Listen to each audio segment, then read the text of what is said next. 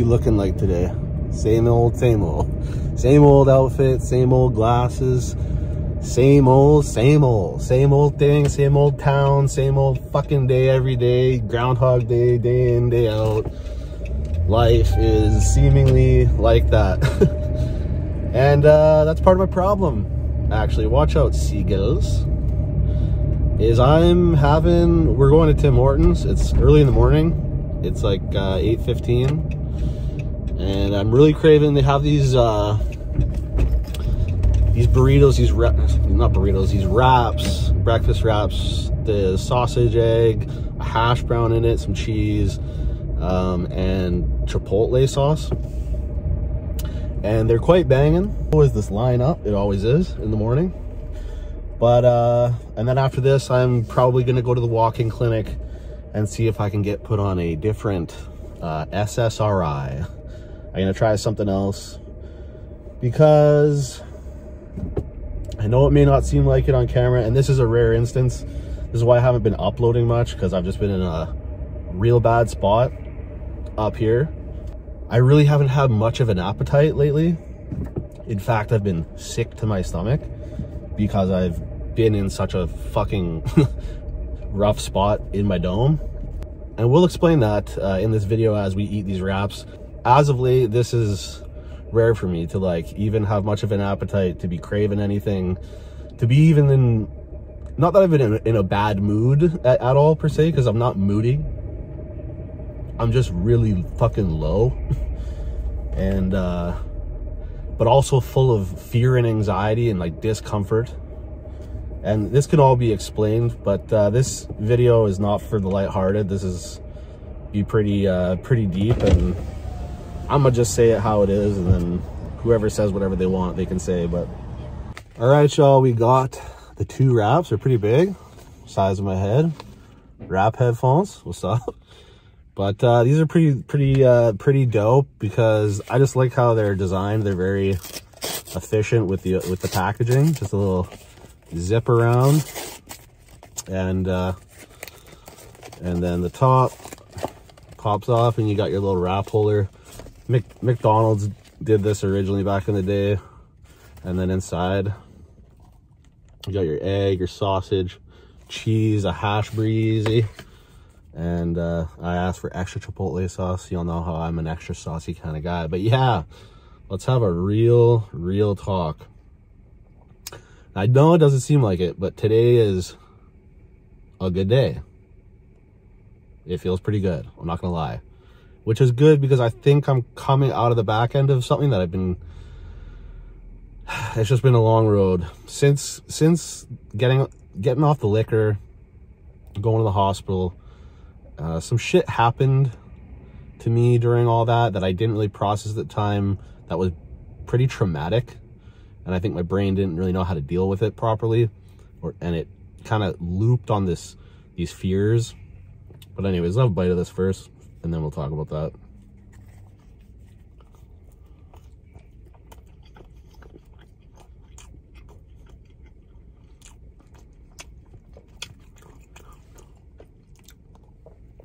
I'm not on the Zoom cam,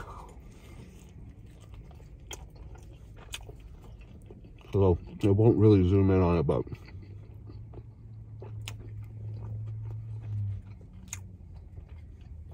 they are delicious. Anyhow, basically, I'm not going to go into too much detail, but on like the withdrawal and everything, I had some mental experiences that were pretty like scary.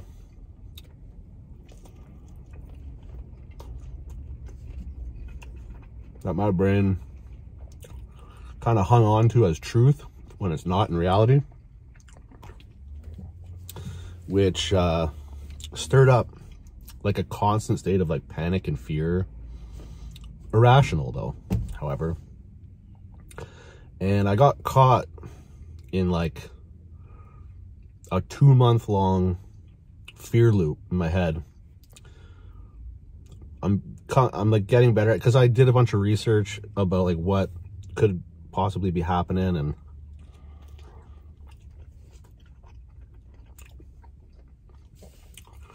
I read stuff, and also I was taking this new meds, and I was having horrendous nightmares, like crazy nightmares. So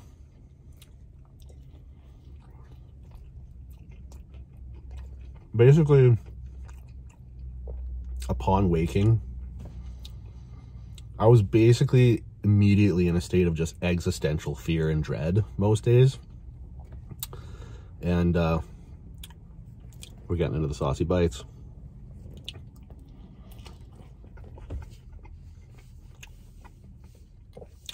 So my body was in like a fight, flight, freeze, but mostly a freeze response. I felt like I just couldn't do anything. Like everything became like scary. Like just even being conscious was scary. Like being in my own body. Like, what is this life? What is life? I even got so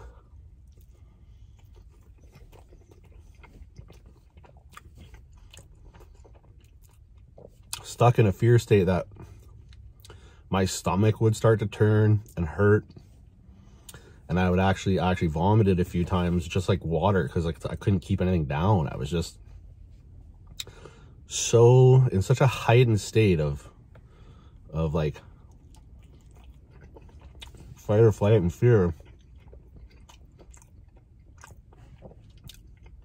I like couldn't function. And I tried to make videos, I tried to upload, and everything was, I don't know, I couldn't really do it. I could barely eat, and like I would get on camera and I would start to like really dissociate, because I'd start to see myself on the screen, and like I already was feeling weird in my body, and then I'd see that, and it would be like a meta, it'd be meta, and then I'd start to like just really dissociate.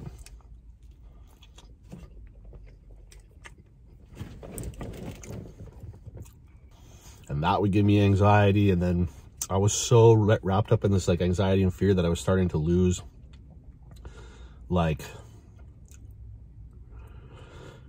almost like my identity. Like I'm like and I felt like I was like, am I gonna get out of this?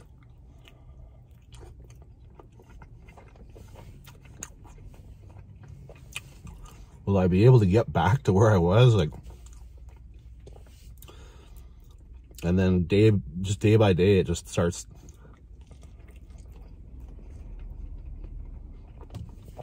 like taking you over and becoming too much.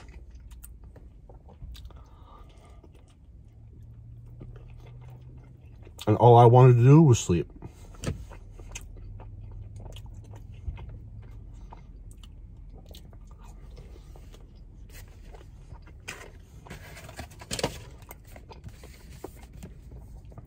And so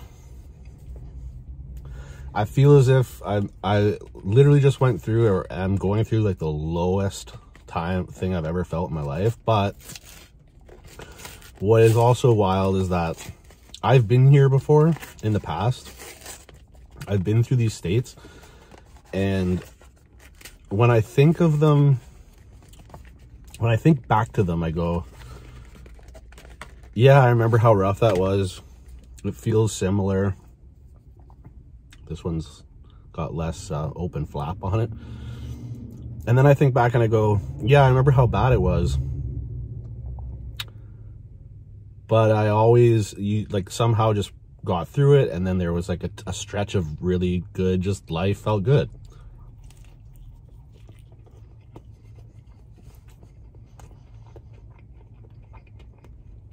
The only difference now is back then I was younger and I was like still hopeful, and you know, I was like, oh, I'm in this cooler city and I'm chasing my creative stuff, and you know, there's adventures still, and I have all these friends around me that are creative, and you know, but this time it's like I'm older. I'm back where I started, which reminds me of all my failures, basically. It's like every day I'm just on this Ferris wheel spinning around, and it's a boring ass Ferris wheel, and I can see like the other rides, and you'd be like, yeah, get off and go do another ride, like sign up for a whatever class, or go swimming, or go for a walk in nature. But none of those rides interest me. and even as per interest me, they're not gonna fix, excuse me, fix my dilemma. And that's basically staring like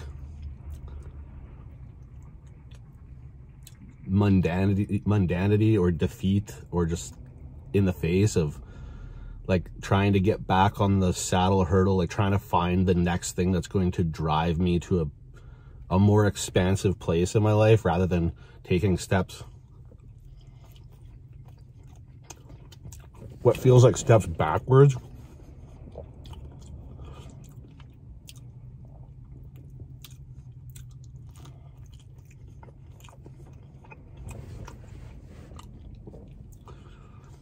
So I'm being met with a lot of like,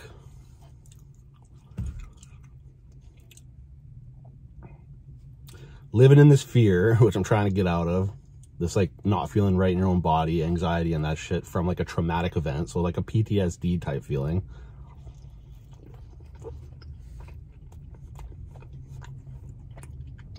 And then trying to reconstruct or aim for this, my next move, my new identity, who I'm supposed to become, like what I'm gonna do to feel like fulfilled in life.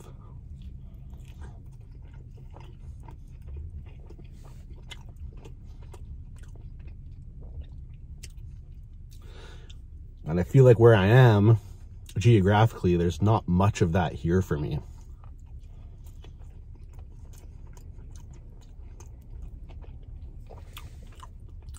Very perfect combo. The chipotle sauce makes it. So, you know, and this is what sucks, is like, there's people out there who have shit way harder in a sense, but, you know, we all each have our own individual lives and struggles. But the thing is, like, having stuff,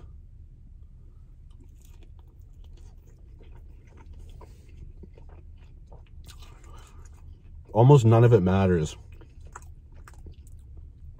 if you're like struggling up here to just be.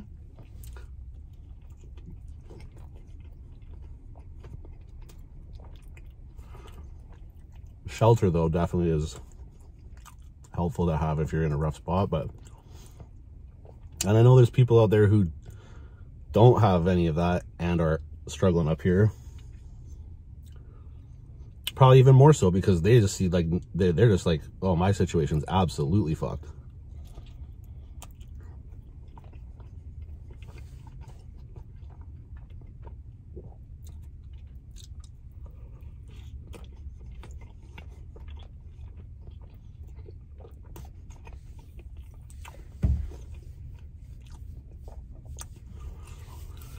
So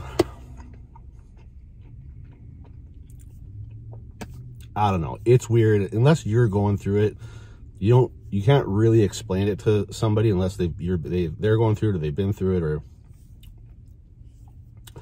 but it's just like a traumatic event, suffering like a cyclical loop memory of said traumatic event pushes you into a space where you're in a constant fear state. You don't feel like even at home or welcome in your own body, and just shit gets really, you can't exist in the present. All your survival faculties and this fear loop take over, and like, you can't focus. You can't just enjoy simple things. Like, you can't even watch a TV show and enjoy it because you're not there. You're not present. You're like all in here. It's just all in here. And it's chatter, and it's a lot of negativity while you're trying to fight for positivity. But the mind is a wild thing. So you end up in this space that's just like, you feel so like a prisoner in your own mind. You feel so trapped. And that's why all you want to do is sleep or get faded. You know, that's why I like to get faded, because of that, was just quiet down. And I don't know, like, I'm actually, for some reason, somehow, like, if I had drinks, I'm almost better at doing the shit that I like to do. It's like, it's weird. It's like I can get into a more better, like, more relaxed flow state and just do things, and it's like fun. But now it's like, I don't get that same relief anymore, right? There's going to be some of you who get it, some of you who've been through it, going through it, resonate, and there's going to be some of you who have no fucking clue what I'm talking about. And consider yourself lucky if you're that person, because this type of shit in life is like, people who battle with this shit, it's like the hardest struggle. It's like, it's literally you in your body and you're your own worst enemy. So if you don't know what it's like, if you're lucky enough to never have to deal with this shit, I would suggest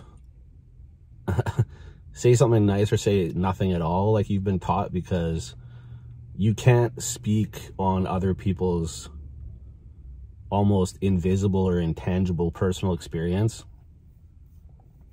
from a place of inexperience.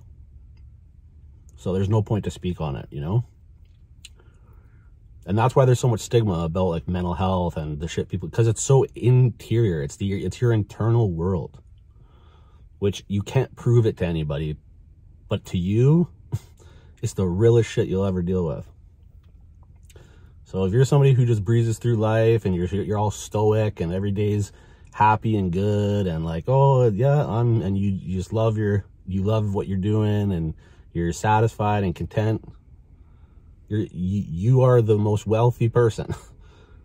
You've got it made in the shade. But if you're not like that, then you're struggling, and I know what you're struggling with. And it fucking sucks. To be blunt, it just fucking sucks. So yeah, grateful to have an appetite today. Grateful to feel pretty normal and just be able to actually just enjoy myself a little bit, because it hasn't been the case for a good little while here. And I kept putting out some videos, but even then, I was making those videos, I was not hot, not doing hot. So realest shit I ever wrote, I don't know, probably not. We've said a lot of things on this channel, but this is one of them. So till the next one, eat good, live well, take your SSRIs, maybe do some meditation, some yoga, search for your purpose, follow it if you can, and stay true.